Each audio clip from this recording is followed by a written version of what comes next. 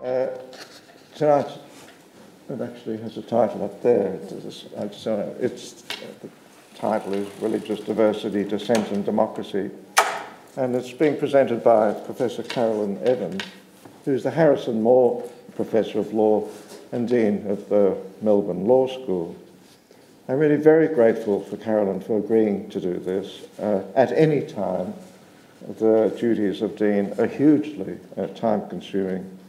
But now, with discussion of significant changes to the university, they're obviously much more so, and I gather they've been particularly horrendous these last couple of weeks. But I'm not only grateful, I'm honoured that she's part of this series. After graduating in Arts and Law from Melbourne University, Carolyn worked for a time as a lawyer at Blake Dawson Waldron. And from Oxford, she received a doctorate. She went there as a Rhodes Scholar, and she spent there for 2 years a stipendiary lectureship before she returned to Melbourne in 2000. And in 2010, she was awarded another great honour, a Fulbright Senior Scholarship, to allow her to travel as a visiting fellow at American and Emory universities to America and Emory universities to examine questions of comparative religious freedom. She's the author of Religious Freedom under the European Court of Human Rights and co-author of Australian Bills of Rights, the Law of the Victorian Charter, excuse me, and the ACT Human Rights Act. She's co-editor of Religion and International Law, Mixed Blessings, Laws, Religions and Women's Rights in the Asia-Pacific region, and Law and Religion in Historical and Theoretical Perspective. And in 2012, she published Legal Protection of Religious Freedom in Australia, a book that I highly recommend to you as essential reading on this topic, and this topic, a topic that I'm sure will become ever more important and I fear ever more volatile. Carolyn's an internationally recognised expert on religious freedom and the relationship between law and religion, and she's spoken on these topics in the United States, United Kingdom, Russia, China, Greece, Vietnam, India, Hong Kong, Switzerland, Malaysia, Nepal, and of course Australia. So I ask you to welcome Carolyn to the lecture. Well, good evening, everybody, and thank you for that introduction, Ray. It's a great honour to be part of this lecture series, which is such an important part of Melbourne intellectual life, and it was extraordinarily generous of Ray to invite me to be part of it. May I join with him in acknowledging the Wurundjeri people of the Kulin Nation and pay my respects also to their elders past and present. Could I also just make a brief acknowledgement? I realise that part of the fun of this series is normally after the lecture, having a bit of an informal to and fro with the lecturer. I combine being the dean with being a mother, and last week my son said to me, "Oh, and you know that we've got our school concert on Wednesday, don't you?" No, darling, I didn't know that. So I'm going to have to fly out of here after the lecture, and please don't take that amiss or in any way trying not to engage in a democratic or dissent-oriented discussion. We live in a time of transition with respect to the legal, political, cultural and economic significance of religion in many established Western democracies. Countries which have been relatively religiously homogenous or have had long-established compromises between relatively small numbers of religious groups, Catholic and Protestant, Christian and Jewish minority, for example, are increasingly finding established ways eroding. The old verities are challenged and the new normal has not yet had a chance to establish itself. Migration has, of course, played a serious and significant role in creating more religiously diverse liberal democracies, as has the greater ease with which both people and ideas can now transcend boundaries. But there are other phenomena that are changing the religious normal as well. Many who might describe themselves as nominally belonging to one of the mainstream religions commonly now no longer practice in quite the same way as their forebears did. They may not participate as regularly in formal religious practice, and they may not be as accepting of all of the teaching, rules and values of those religions. More have adopted a spiritual position, which dissociates itself deliberately from religion or religious institutions as such, but still has some connection to the transcendent and to things that we might normally think of as religious. Perhaps most significantly, the number of people who reject religion altogether is growing in both absolute terms and as a percentage of the population in most religious countries. Some do so with hostility towards religion, others with indifference, and still others perhaps with disinterested benevolence towards those who are religious. But by most educated estimations, in the next census in Australia, the category no religion will be for the first time the largest category of religions in Australia, replacing Catholicism. As is often the case during times of change, there can be increased tensions as a series of matters which were once considered settled and self-evident become disrupted and contested. Each side in modern religious disputes, I think interestingly, can see itself as the victim. I and my people, acting entirely in good faith, entirely within the traditions of this country, entirely within the human rights understanding, are behaving properly, and they and their group are entirely oppressive, venal, viciously motivated, and working outside a human rights construct.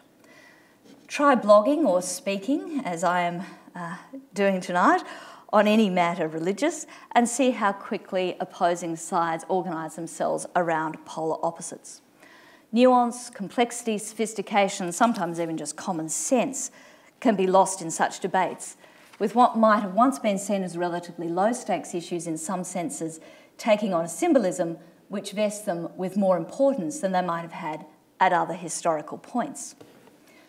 Well, what's a democracy to do in such a time?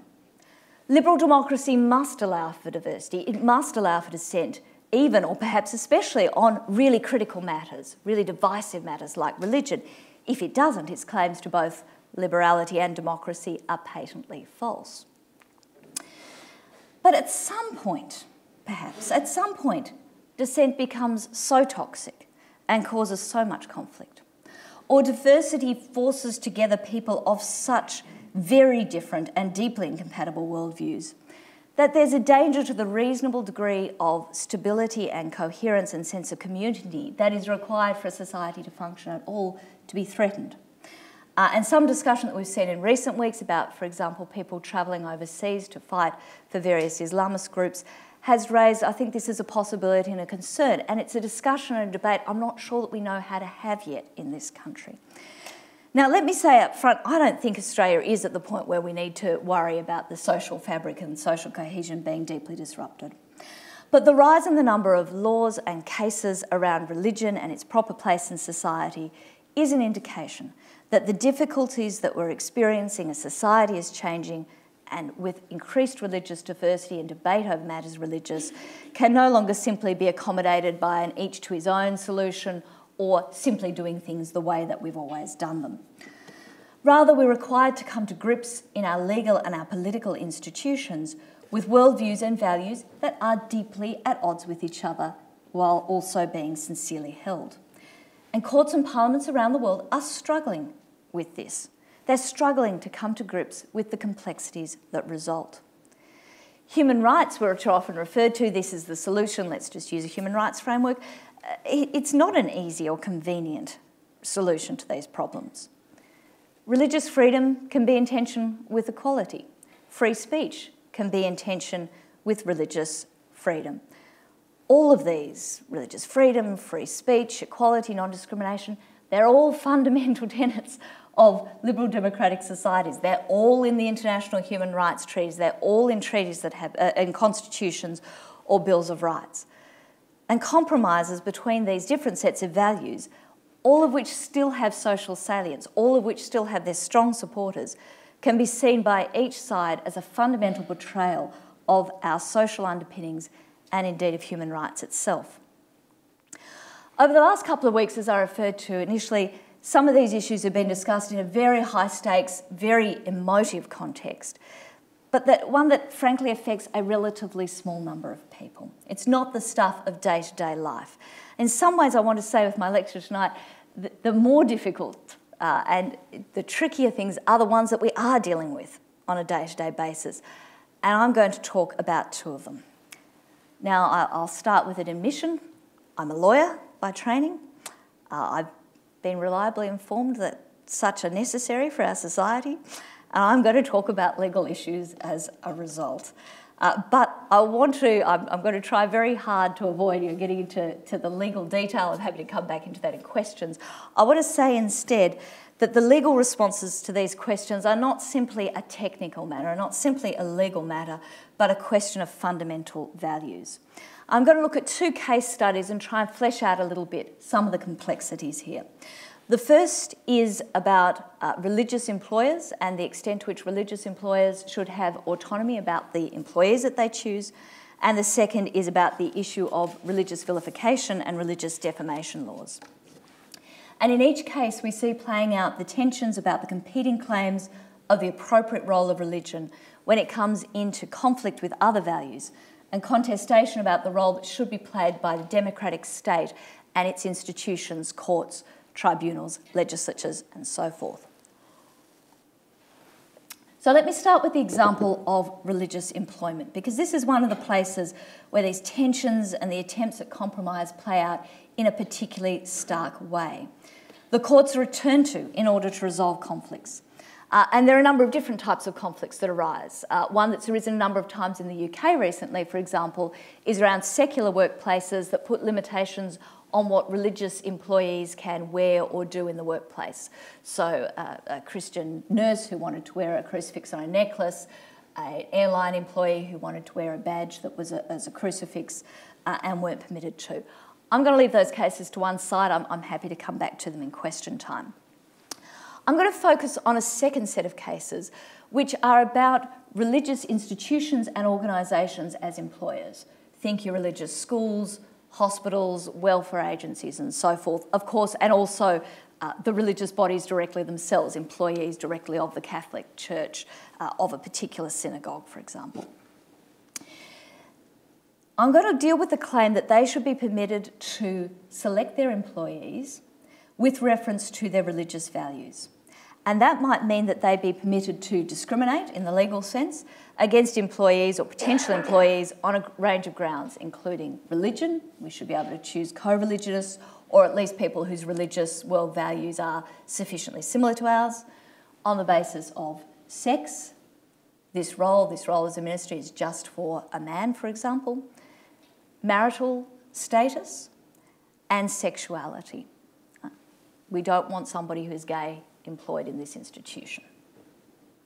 Now, it might be helpful in doing this to consider three different approaches that laws in various liberal democracies have taken to dealing with such cases. The first is to treat religious employers just like any other employer, subject to exactly the same rules, and I'm going to call that first approach the ordinary law approach. The second is to give a special status to religious employers, at least in some circumstances, to allow them not to have to apply the ordinary law. We'll call that the immunity approach. And the third approach is one which balances the competing claims of religious freedom and employee rights, and I will imaginatively call that the balancing approach. So let me start with the ordinary law approach. The ordinary law approach is the one that I think many Australians expect. That is, religious employers have to obey the same laws of all other similarly situated employers. It's the one that's most concerning to religious groups that value their autonomy and most commonly proposed by those who are concerned about improper religious influence or privilege. In many areas of legal regulation, this is of course the obvious and uncontested approach. When it comes to the sorts of buildings that are allowed to be occupied, the same ordinary approach comes in terms of safety laws, environmental standards, criminal law and so forth. But in the employment area, this is a much more contested approach. It should be noted that such an approach would not leave religions entirely without some capacity to make arguments, at least, that in particular cases there should be limits on their obligation to comply with non-discrimination law. Most anti-discrimination regimes have some sort of equivalent of a genuine occupational requirement exemption that permits what would otherwise be discrimination if it can be shown that the trade is a genuine or inherent requirement of the job. Thinking of auditioning for roles in a play. It might be perfectly reasonable for the female lead to only be played by a woman. Now, a strong case, for example, would be made that religious affiliation is absolutely essential for religious leadership or ministerial positions. Probably a good case could be made out for traits such as gender or sexual orientation, so far as they're considered by the religion to be essential for those in leadership positions, to also fall into the genuine occupational requirement. So an ordinary law approach would give religions some scope to at least make the case that for a particular employee it was necessary, or a particular class of employees, it was necessary to have someone of a particular faith, sex, sexual orientation and so forth. Now, one of the main benefits of this approach is it is relatively straightforward and clear. Employers and employees will generally know where they are because generally the same laws will apply to them as apply to everyone. The area of complication will arise on the boundaries as to what is a genuine and what is not a genuine occupational requirement, but the category is likely to be relatively small. Such an approach places a high value on two understandings of equality.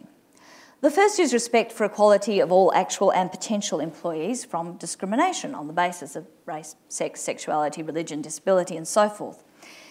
It's an easy point for those who see this debate wholly through the lens of religious autonomy, and there are many who do so, to overlook. The non-discrimination commitment is an important one, particularly to those who are vulnerable to discrimination, but also to the wider societies that implement such laws. Creating exemptions, exclusions, special treatment, exceptions to protect religious organisations from the full impact of such laws undermines both their practical and their symbolic importance. Those who approach the debate from a non-discrimination or indeed a standard labour law point of view recognise the potential for wide exceptions to undermine the impact of those laws, both in practice and symbolically, laws that have, of course, been put in place to protect relatively powerless employees. The genuine occupational requirement exception forces religious employers to articulate and justify the necessity of restrictions on certain positions rather than simply assuming them. When religious organisations are substantial employers that play a significant role in certain economic areas, and that is absolutely the case in areas like education and running hospitals in Australia, it becomes even more important to ensure that a large number of employees or potential employees are not left unprotected without very good reason. The general law approach also emphasises another sort of equality, which is economic or competitive equality. It says, well, if a secular employer, a private provider is going to have a hospital or a job agency, and they're bound by all the rules, and there's always going to be a certain cost to complying with those rules and claims that might be made that the rules are breached, and another similarly placed but religious organisation is not bound by those rules, that religious organisation has a competitive or an economic advantage. Now, I don't think that's a decisive argument. Now, when fundamental human rights are at stake, that's not going to be a game changer, but it is one that I think it is worth simply noting, in part to remember that there are reasons other than simply religious reasons that one might want to claim some degree of exemption. Now, despite these advantages, there are several problems with relying solely on the general law approach to manage relationships between religious employers and religious employees. The most salient of these is it will generally require a secular court, tribunal, anti-discrimination commission to make determinations as to what constitutes a genuine occupational requirement. And this critically is an area for substantive values-based disagreement. Let me give you an example from a case in Australia that shows up some of the complexities here. It involves a Miss Walsh. She'd been a long-term member of the St Vincent de Paul Society, and many of you may be aware the St Vincent de Paul Society is a Catholic organisation which combines, as its predominant approach, a lot of good works in the community, think of Ozone House and various soup vans and so forth, with a religious dimension. So Miss Walsh, who's Christian but not Catholic, has been a member of the Society for a long time, and she becomes the president of St Vincent de Paul Society in Queensland. And then it becomes clear to the powers that be that she's not Catholic and she's forced to resign. She goes to the Anti-Discrimination Tribunal of Queensland and says, I want my position back. This was blatant discrimination. I'm being turfed out on the basis that I'm not Catholic. There was no contestation about that. No one was pretending it was any other reason. If she'd been Catholic, she would have been absolutely fine. So the court had to say, well, is there a genuine occupational requirement that the person who's the president of the St Vincent de Paul Society is Catholic? And the relevant test has two parts. The first is what they call an objective determination, whether a reasonable person would see that there was a genuine occupational requirement, and the second was subjectively, could she fill it? Again, the second was of no interest. It was clear if there was a requirement, she wasn't a Catholic, so she'd fail. So the society failed on the first ground. The tribunal held it was possible for a non-Catholic to carry out the functions of president of the conference, even if, all things being equal, it might be desirable for a Catholic to do so. The fact that the president of St Vincent de Paul Society did have some limited religious obligations, reading out prayers at the start of a meeting, for example, didn't mean that her duties involved religious practices or observances. And it should be noted that the tribunal held this despite evidence of several eminent Catholic theologians to the contrary. The decision that had to be made ultimately required the decision maker to make a value judgment. It's disguised in the language of objectivity and legal tests and so forth. But it is not straightforward to evaluate the importance of religion in roles that combine religious and secular functions. Moreover, in this case, the applicant, being Christian but not Catholic, wasn't anti-religious, wasn't non-religious. She shared a lot of the same beliefs. For a secular tribunal to determine exactly what type of religiosity might be required is even more complicated than deciding some type of religious commitment is required. And in this case, just to throw in an extra level of complexity, of course, the St Vincent de Paul Society had had her acting in the role of president for some time. She'd been very involved in the society for some time with no apparent problems. So it's always going to be harder to say, yeah, it's absolutely essential that this person have this characteristic when you're happy to employ people without it when convenient. Now, for those concerned with religious autonomy, a particular worry about this process was that non-discrimination tribunals or labour courts or other tribunals will ultimately be determined to be perceived by many people who are religiously committed. Those bodies will often be seen as more committed to the secular, to the non-discrimination, to the general principles of labour law, and they'll have little or no understanding, sometimes no sympathy, and sometimes outright hostility to religious sensibilities, teachings, or beliefs. Now, whether that is demonstrably true or not will differ from tribunal courts and differ between different jurisdictions, but it is certainly a perception. It's probably reasonable to believe that a court or tribunal which is established with its main role as being the protection of people from non-discrimination or the upholding of standard labour law is likely to have members with a greater understanding and sympathy towards that worldview than those who seek to promote the protection of religious authority. Finally, on this first approach, the general law approach excludes at least one type of religious employer by making it effectively impossible to create an organisation on any scale that just hires co-religionists. Religious organisations and religious individuals commonly reject the distinction that some types of roles are important and special and they fall into genuine occupational requirements. So a minister or a school principal might need to be religious, but everybody else doesn't matter. They argue they wish to create an environment in which all employees share the same values and communicate them in a coherent and effective way to each other and to others. Such arguments are put particularly strongly in an organisation such as a school, and schools have been a real flashpoint for this in Australia. They say that every member of staff, not just those teaching religion, but the school secretary, the gardener, the cleaner, the person who works in the canteen, that all of these people collectively make up the religious community. All of them convey the values of the religion by the way they carry out their role, and that therefore all of them need to share the religious ethos of the school in order to underline and communicate the importance of those values to students. So that's the first approach, the ordinary law approach. Let me turn then to its polar opposite, the immunity approach. This is one that carves out either some or all roles from the usual protection of labour and non-discrimination laws. The most common example is what's called the ministerial exception rule, that in some legal systems leaves the employment of ministers and the dismissal of ministers as effectively a matter solely governed by the rules and processes of the religious organisation involved. The organisation doesn't have to prove anything other than that the person is a minister for the purposes of the exemption. If they're a minister, it's effectively a law-free zone. It doesn't have to show that there was compliance with the teaching of the religion when they, for example, sacked the person, that they behaved reasonably, even that there was an absence of malice or that there was some proper due process, anything at all. The courts just have no role other than determining this person, this group, this class of employees falls within the exemption. And a number of advocates for religious organisations have made it clear that they would like to see a very widespread application of this sort of rule to religious employees of many kinds, not simply ministers, while others are, of course, concerned at any exemption at all, even potentially including ministers.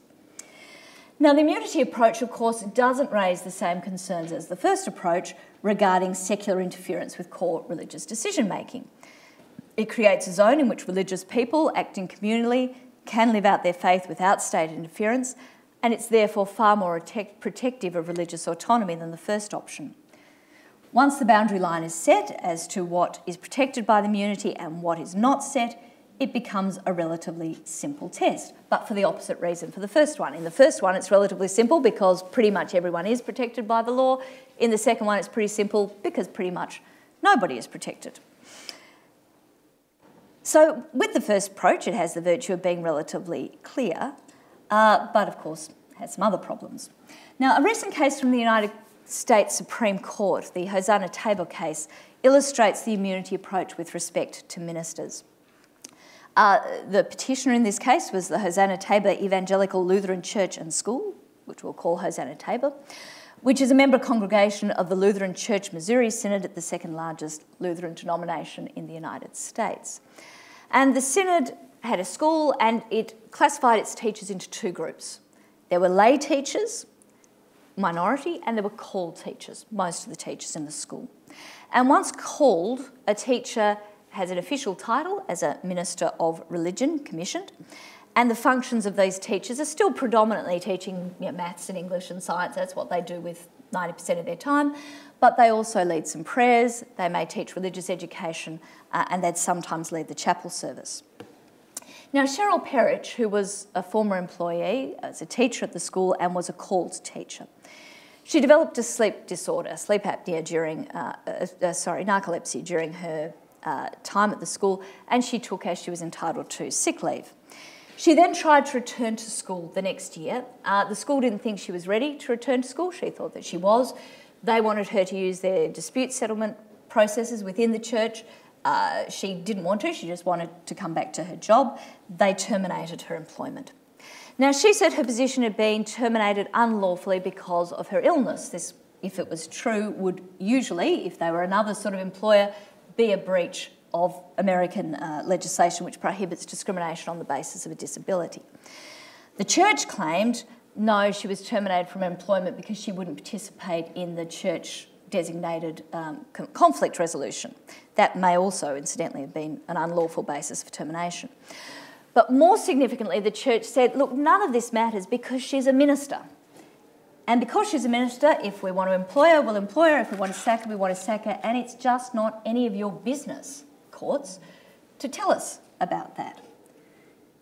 And the Supreme Court agreed. It agreed, in fact, 9 judges with none on the other side. Quite a surprising result in such a contentious case. And those judges said that the First Amendment of the United States Constitution, which prohibits establishment and protects freedom of religion, required that the determination of who was sacked and who was employed as a minister was solely a matter for a religious organisation. Let me read you a little bit from what the court said. The members of a religious group put their faith in the hands of their ministers. Requiring a church to accept or maintain an unwanted minister or punishing a church for failing to do so intrudes on more than a mere employment decision. Such action interferes with the internal governance of the church, depriving the church of its control over the selection of those who will personify its beliefs. Now, the court, in addition to this, had a fairly wide definition of what a minister was for constitutional purposes. It didn't limit it to a traditional head of a congregation, as you can see, because we're talking about a teacher in this case. The approach, as illustrated in the case, raises a number of complex issues. The first is how you're going to determine where the boundary line is. And you're still probably going to have, somebody is going to have to determine who's a minister and who's not a minister. Now, either the secular courts get pretty involved in this, and this raises the whole question again, is that appropriate? Are the courts the right body? Do they have the right understanding? Or you do what the court did in this case, which is by and large leave it in the hands of the religious organisation. How did they define it? How did the employee, in this case, she described herself as a minister at various times. Now, when the determination's in the hands of the secular authority, there are going to be definitional disputes and rooms for disagreement. It's a relatively straightforward, it looks like a straightforward test historically, who's a minister in a society where you've got a clear hierarchy, priest, bishop, monks, largely full-time, largely professional people in ministerial roles. They wear different clothes, they live different lives, so they're people who are separate. That's reasonably easy and a relatively small group. But once societies are multi-religious, as most liberal democracies, including our own, are, it becomes much more difficult to draw those lines. Because if you've got to give immunity for ministers in perhaps the established Christian churches with a very clear layer of hierarchies, we have to do it for all the religions, you have to do it for all the churches, and they can have some very different and very complicated leadership lines. So you have to find ways of recognising and protecting a plethora of different religious leadership structures, because otherwise you'll discriminate against some religious groups. But finding a test that's sufficiently inclusive but also sufficiently robust is a very difficult task. And so it's perhaps understandable that the courts do what the court did in Hosanna Tabor and say, we'll leave it to you guys, you tell us who your ministers are. But if the determination of who is a minister is left largely in the hands of religious groups, and if there are substantial legal benefits to having people being ministers, well, there's an incentive for creeping clericalisation. It becomes beneficial for religious employers to inject ministerial aspects into other roles for legal rather than purely religious reasons. And since the Hosanna Tabor case, there have been an enormous number of ministers appearing in workplaces. In 2012 in Kentucky, for example, the Disciples of Christ-operated Lexington Theological Seminary dismissed 2 members of staff, and they said they were ministers, and the court said they were ministers, so don't look here for any sort of assistance. What's striking is in that neither case was the appellant actually a member of the religion. Mr. Kirby, who was sacked, was a Methodist, and even more extraordinarily, Mr. Kant was Jewish. There are people who have been determined to be ministers from completely different religions. Catholic nuns who are excluded from the priesthood, determined to be ministers for the point of this test. So it really does capture a very broad range of people. Now, a second serious concern that arises from this approach is it gives no weight at all to the rights and interests of the employee or the potential employee. Even if we accept that maybe there might be something to be said for allowing religious values to come in, their treatment can be arbitrary, it can be malicious, it can be discriminatory, and it's not open to scrutiny, even when the connection with religious teaching and the action that was taken is remote. In Hosanna, the teacher was said to not comply with the teachings of the church because she didn't comply with the settlement of dispute provisions, and this is a pretty tenuous, relatively limited connection to religious teaching as it is. But under the test, the school could have said, she was sick, we didn't want to employ a sick person, and we sacked her. But it's none of your business because she's a minister. And there have been some actually fairly appalling and disturbing cases with people who've been long-term members of religious congregations who've developed very serious illnesses, for example, who've been thrown out of those congregations because they're sick and because the congregations don't wish to pay for their treatment. Courts say, don't look here. Now, religious organisations are large employers in areas such as education, health and welfare. In Australia, paradoxically, while the number of people who are associated with religions are declining, the impact and involvement of many religious groups in society is increasing. An extended immunity approach leaves potentially a very substantial number of employees without basic legal protections. Now, a common approach to this, and I've heard this said by many people in this context, is, look, this isn't really an issue. People can just get another job. People shouldn't have to have every possible job in the world open to them. They can find some other job not subject to the same restriction. Don't work in a Catholic school, go and work in a state school. By doing this, they argue, religious freedom is preserved and no real harm is caused to the individual. They just have their range of options slightly reduced. Now, I've always thought that this was a dubious argument. Termination from employment in particular is confronting and hurtful to individuals, and there's no way around that. Being rejected for a job, particularly on the basis of something that you can't and have no desire to change, is also damaging.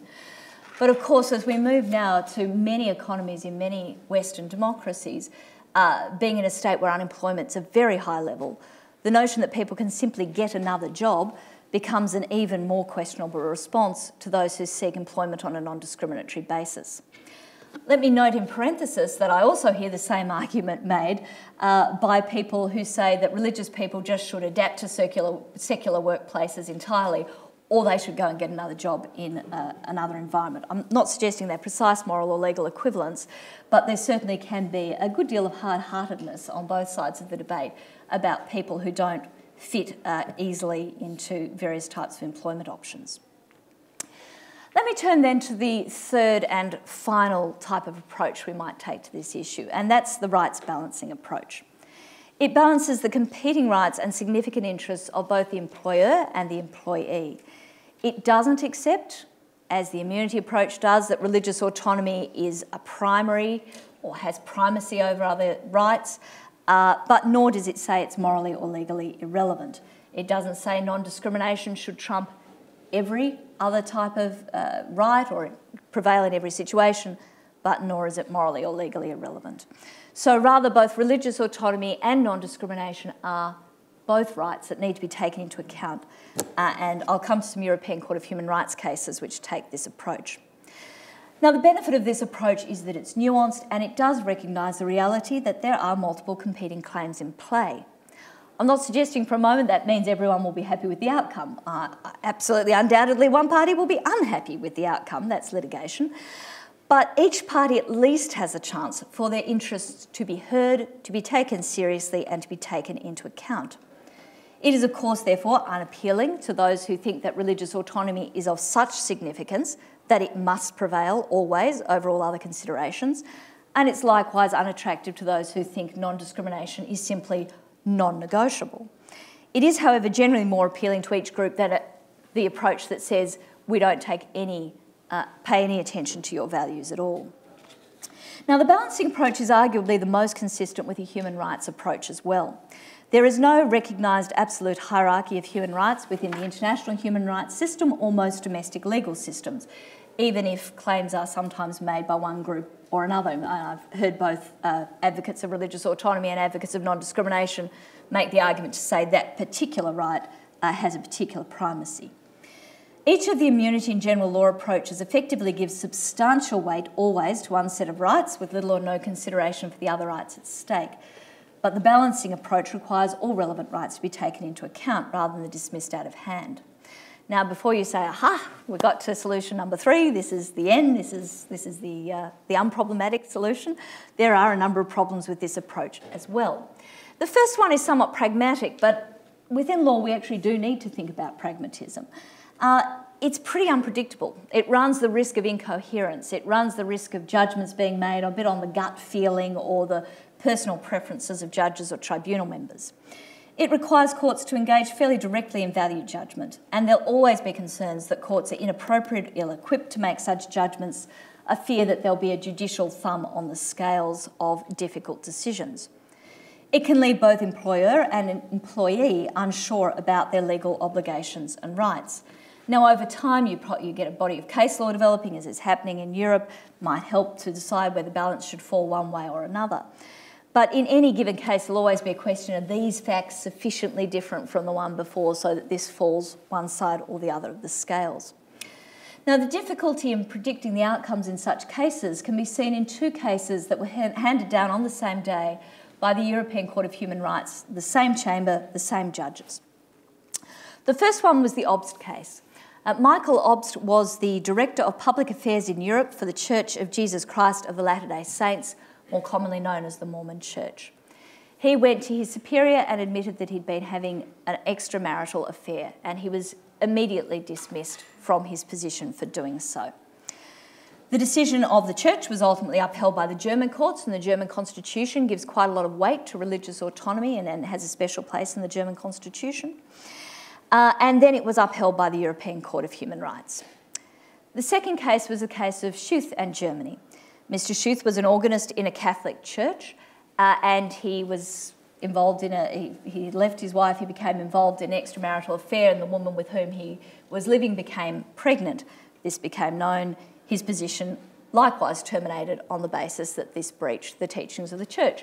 So they seem like two pretty similar cases, two employees of churches which have clear moral teachings against adultery.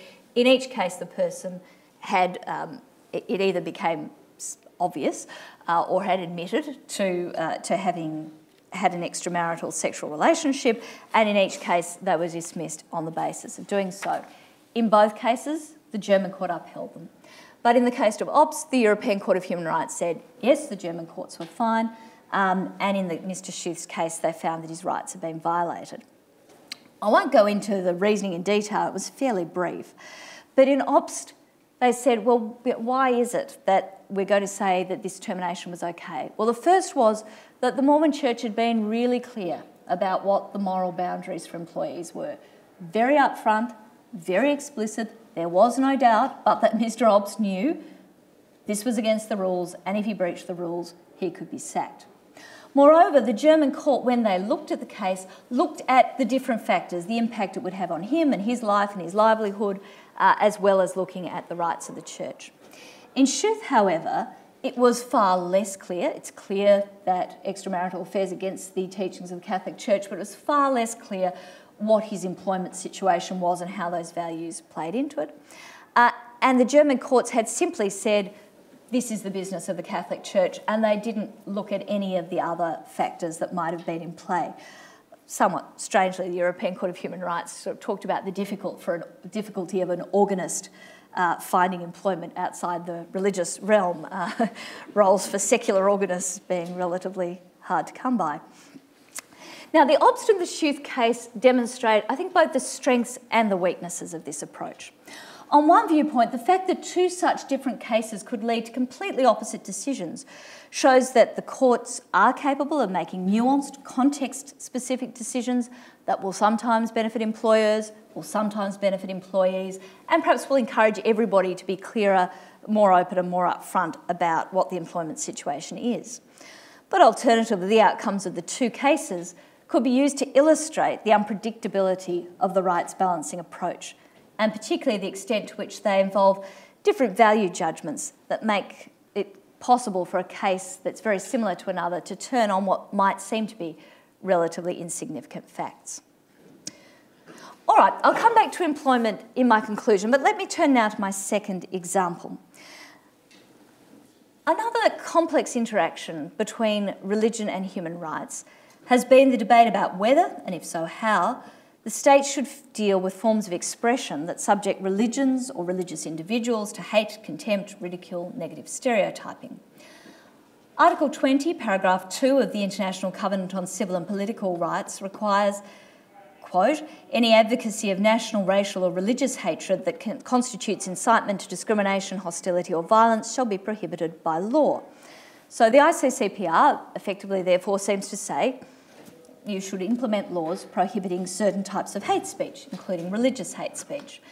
Now, I'd argue that 12 months ago most people wouldn't have known what the situation was in regard to race hate laws in Australia. I suspect it's become a lot more famous over the last couple of months. Yes, so race hate is prohibited in various ways, both at Commonwealth and at state level, but only a couple of states, including Victoria, have prohibited religious hate speech.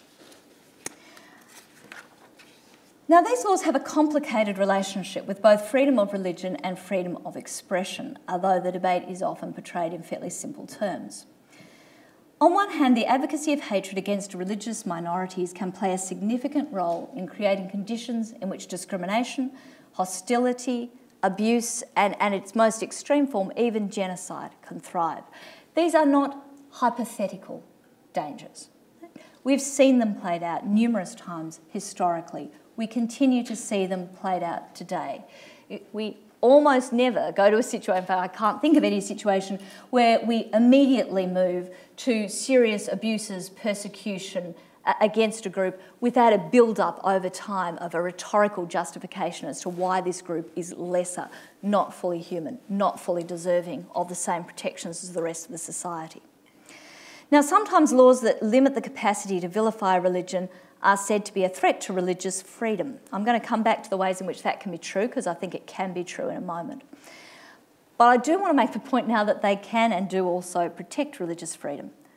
When a minority religious community feels threatened and under attack, the capacity for those individuals to exercise their religious freedom freely and without fear is undermined. Threats, intimidation, religious hate speech may also make it difficult for members of minority groups to speak out on issues of importance to them, even limiting their capacity to use speech to stem the hate speech, for fear, often for good reason, that doing so, putting their heads above the parapet, will make them the target of abuse, discrimination and violence. How free is a family to practice their religion if they can't take their children to a synagogue, for example, without those children seeing violent and virulent anti-Semitic graffiti or pushing past protesters saying the most vile things? How free is a Muslim woman to comply with what she believes are the requirements of her religion, to wear her head covered, if every time she leaves the house wearing a veil, she's subject to derogatory, to threatening, to abusive remarks? Hate speech can reduce religious freedom, and it can silence or marginalise some sorts of speech.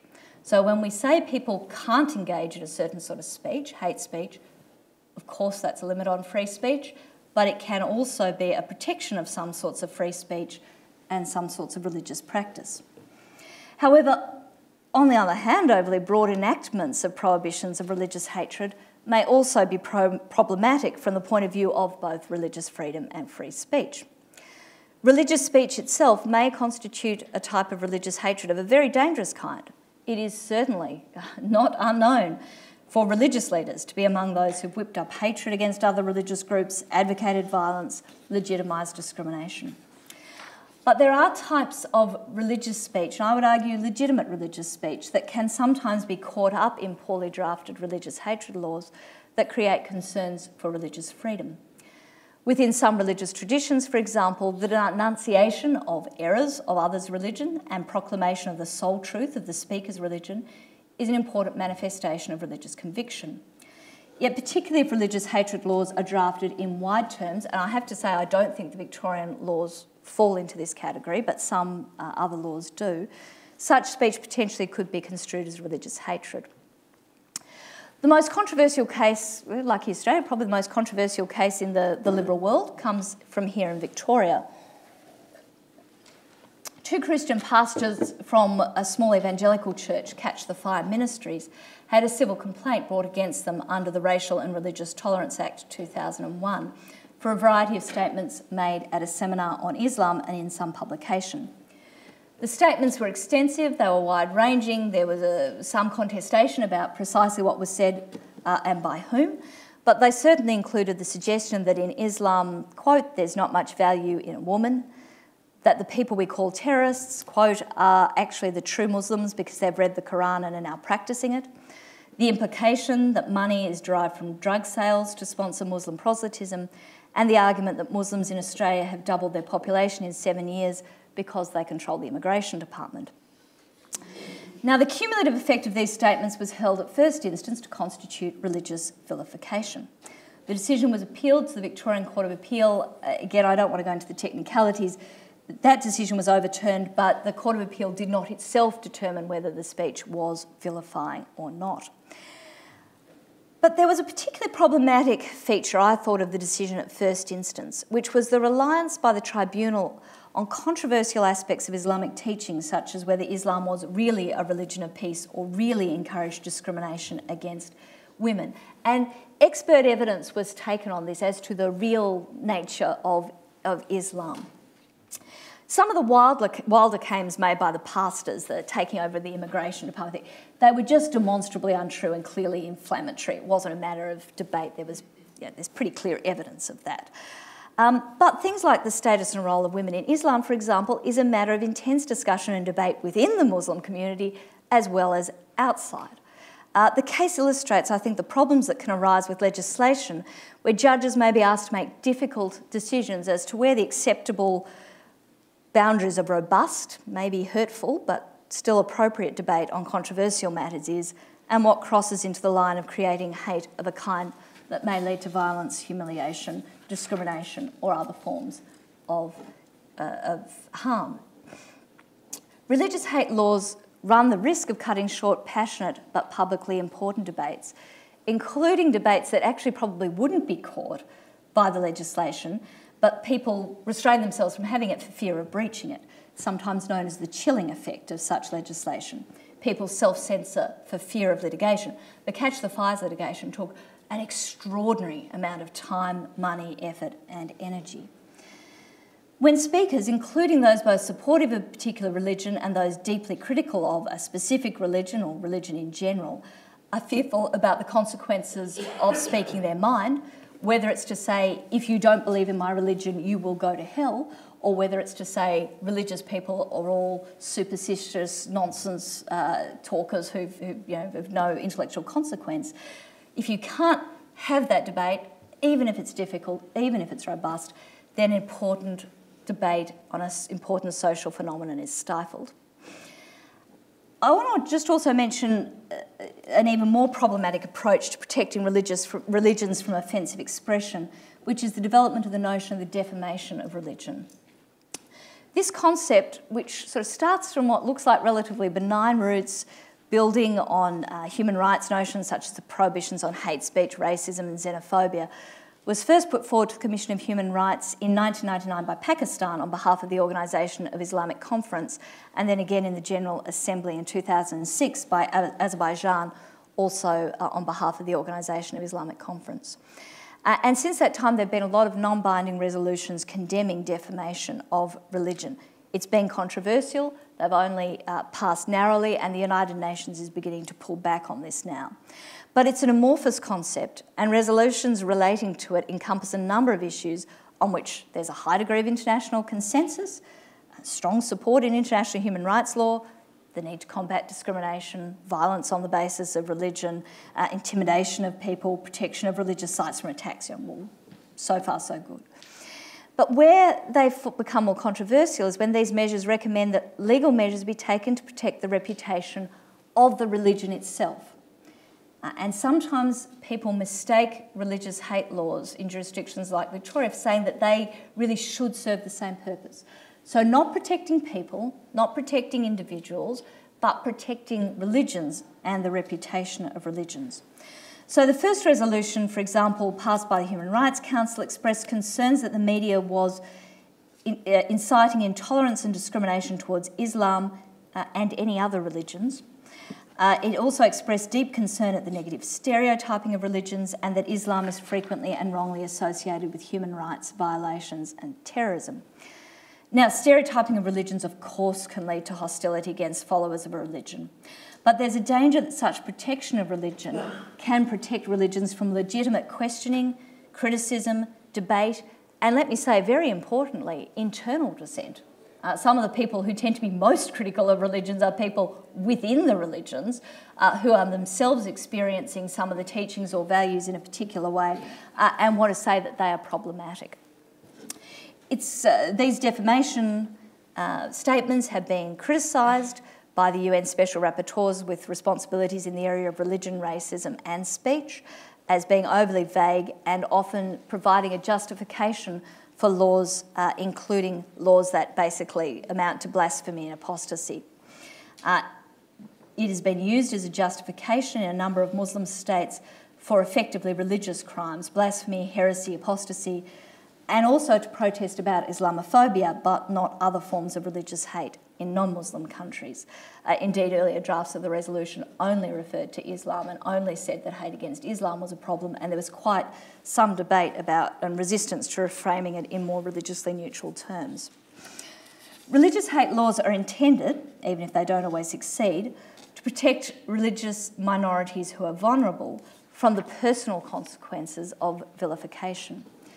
The extension beyond hate laws to the concept of defamation of religions, however, may be used to shore up the power and authority of religious majorities and their political and religious hierarchies.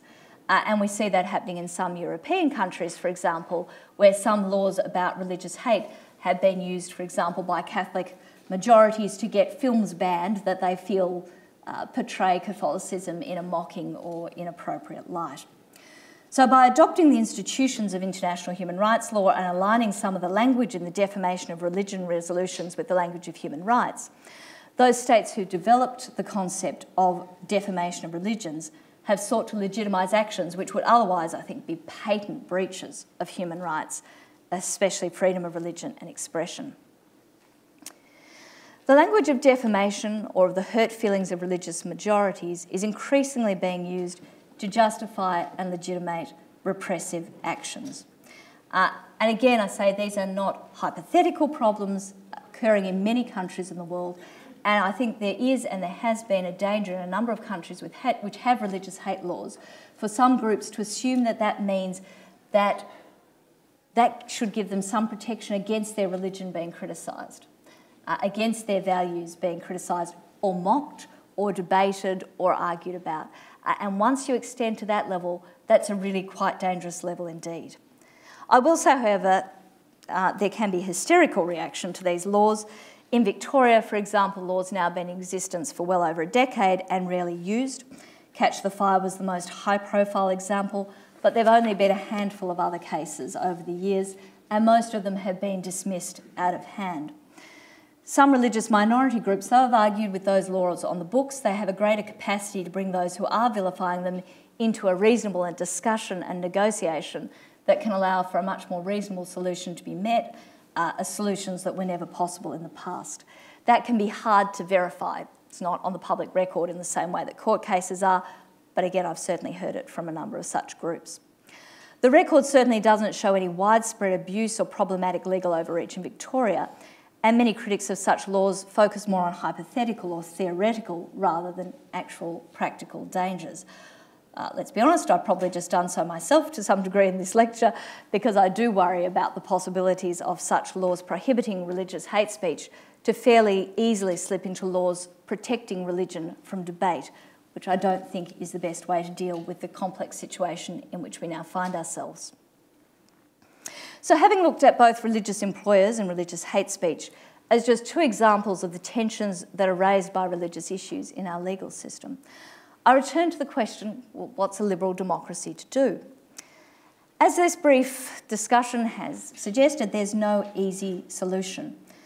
Between the competing claims of religious autonomy and other social values, including non-discrimination, labour law, the protection of those looking for freedom from religion, and the interests of those wanting to have speech to announce their religious truths as they see it, and those who are intimidated and coerced by some religious speech, these are all issues on which people have quite legitimate concerns, but often opposing.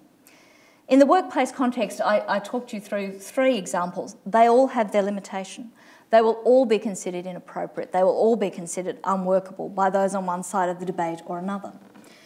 Similarly, with respect to religious vilification, there is no easy or universally agreed resolution. Somebody's speech is limited. Somebody's religious freedom has constraints put on it. Despite this tension, governments and courts can't just walk away from their responsibilities to resolve these issues either at a policy level or at application in a particular case. The possibility of resolution is further complicated by the point that I began with. We're in a time of transition with respect both to religious belief and the commitment of non-discrimination. Religious belief is declining in most Western democracies, but there are groups that are intensely, perhaps increasingly religious and are very politically and economically effective. There are a diverse range of religions, but an increasing number of people are likely to find themselves as not being religious, and among those who are religious, the degree of religious commitment varies substantially. At the same time as the religious landscape's grown more complicated, there has also been a fairly rapid but growing commitment to non-discrimination that's reflected in both laws and social attitudes. The relatively rapid transformation of homosexual relationships from ones that were prohibited and punished by the criminal law In the mid-1990s, the state of Tasmania was still fighting the federal government, which was over whether sodomy should be criminalised. And now we have a serious debate about whether Australia should allow gay marriage. It's a relatively compressed period of time for such radical social change and such radical change in attitudes. Non-discrimination norms, of course, don't hold universal adherence, but they now have much more widespread social acceptance than they did when the first non-discrimination laws were introduced and were a matter of quite some controversy. Indeed, many religious people are committed to the principles of non-discrimination, often on religious grounds, but even in circumstances where this might bring them into conflict with the teachings of their church. So there's quite a bit of survey evidence to demonstrate, for example, that Australian Catholics take quite a different position to the Catholic hierarchy on issues of non-discrimination. Most Australian Catholics don't think that Catholic institutions should be allowed to discriminate on all sorts of bases. They take quite a different view on Catholic marriage and so forth. So sometimes this debate is portrayed as fairly simple: religious people on one side, non-religious people on the other side, religious autonomy people versus equality people. In fact, it's a much more complicated situation than that. Many religious people, including those in some religious hierarchies, being very much in favour of the equality side of the equation. All that means it's a particularly difficult time to create law and policy that appropriately accounts for the range of different worldviews and political commitments. Such positions range from those who are opposed to secular interference of any kind in religious organisations to those who perceive religious organisations as simply superstitious relics playing a spoiler role with respect to the inevitable rise of equality. There are those who see restrictions on religious vilification as an affront to free speech and nothing more, a threat to free society, while others don't understand why the law doesn't punish blasphemy or at least protect their religion from mockery or harsh criticism. In such circumstances, politically, some compromise between these competing views tends to be the result in practice. Such compromise may be the best possible outcome in the circumstances, if not the best of all possible worlds from one viewpoint or another. Legislative or judicial approaches will often adopt a portfolio, for example, taking an immunity approach to ministerial positions, a rights balancing approach to direct employees of religions, and a general law approach to those who work for religious institutions. Alternatively, some states may use incentives to encourage religious employers to adhere to non-discrimination law, such as access to government funding, rather than forcing legal obligations onto all players. In the religious vilification realm, some protection may be given to religious groups, but with wide exemptions, or with no particular protection may be given, but some groups may be protected under race hate laws. It may be that this is simply a messy interim stage that will ultimately be replaced by a clearer, more coherent set of responses as the relationships between religious freedom, non-discrimination and free speech crystallise over time.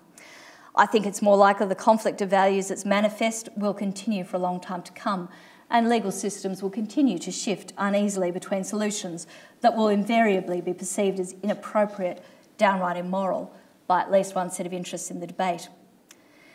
Let me finish then with a modest and probably unpopular for everybody plea for thoughtful compromise in areas where there are serious and legitimate values in play on both sides of an argument. It is a hard thing to ask someone to see the world from the point of view of someone they see as oppressive or as having completely skewed values. It is a hard thing to consider the way in which our own values and attitudes may play out as oppressive to others. It's easier, it's more comfortable to dismiss opponents as bigots, as bad faith actors, as human rights abusers, as lacking in empathy. Sometimes those claims will be true and we shouldn't shy away from making them when they are. But in several cases there are people who believe themselves to be acting in good faith from pure motives and in line with human rights and other important social values. They don't recognise themselves in caricatures and they tend to become defensive and then sometimes aggressive if subjected to them. And the sad reality is there's a lot of abuse thrown at people on all sides of these debates.